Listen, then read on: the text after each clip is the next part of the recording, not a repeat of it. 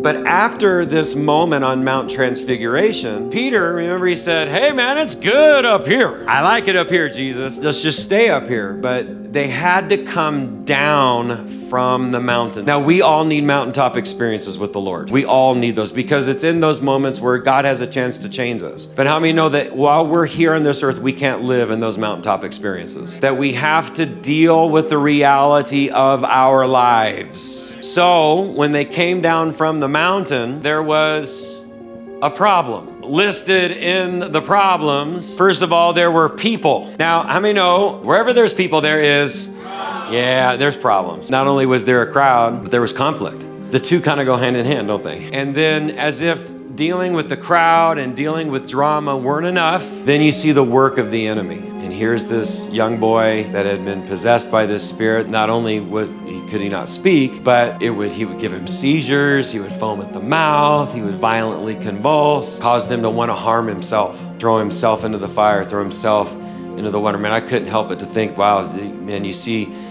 people that want to harm themselves, want to cut themselves, want to kill themselves, and man, that's the work of the devil. Somebody help me now. They're having to deal with problems. You have the problem, but then you have the real problem. Oh, unbelieving generation. How long shall I stay with you? How long shall I put up with you? How long do I have to put up with you? I mean, that's just like, but how many know Jesus wasn't always encouraging? There's sometimes Jesus rebuked and corrected and was stern, and this is one of those moments. The real problem wasn't the crowd. The real problem wasn't the conflict. The real problem wasn't even the devil. The real problem was something that we studied back in Mark chapter 6, when Jesus said he was surprised at their lack of faith. Do you remember that? Remember, he threw all the people out of the room so he could heal the girl? He was surprised at their lack of faith. And if you remember, the Greek word was apistia. Apistia.